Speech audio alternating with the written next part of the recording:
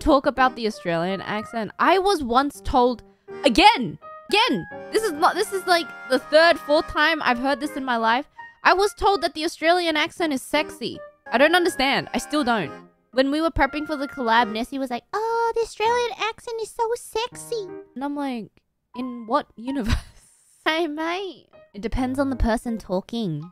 Oh, I don't know. I've never once heard someone go, "Crikey," and be like, "Oh!"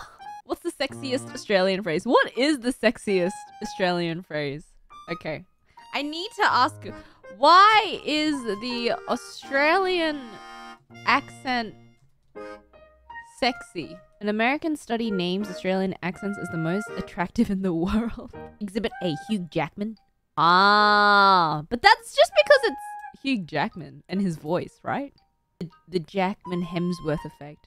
Are you sure that's just not the person you guys are viewing and not necessarily the accent? Margot Robbie. Again, isn't that because of the person, not the accent? Have you had brekkie yet? Brekkie. Oh, I said Devo in a conversation once. I think I was talking to Kosaki Biju. I said something about someone being Devo. Like, absolutely Devo. And she was like, "What did you just say?" I was like, "Devo." Like, devastated. And she was like, "What?" Devo. If someone is devastated, you say they're Devo. Absolutely Devo. Arvo, afternoon. Devo, devastated. Arvo, avocado.